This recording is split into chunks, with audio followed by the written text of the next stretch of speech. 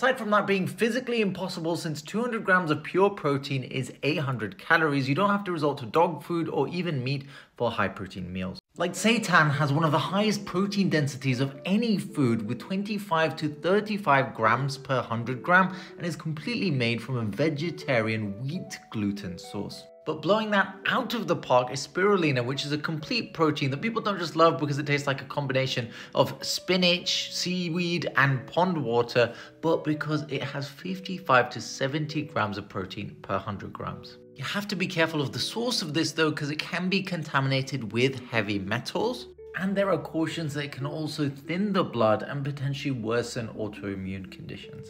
Definitely a reminder that high protein isn't just for canines and carnivores.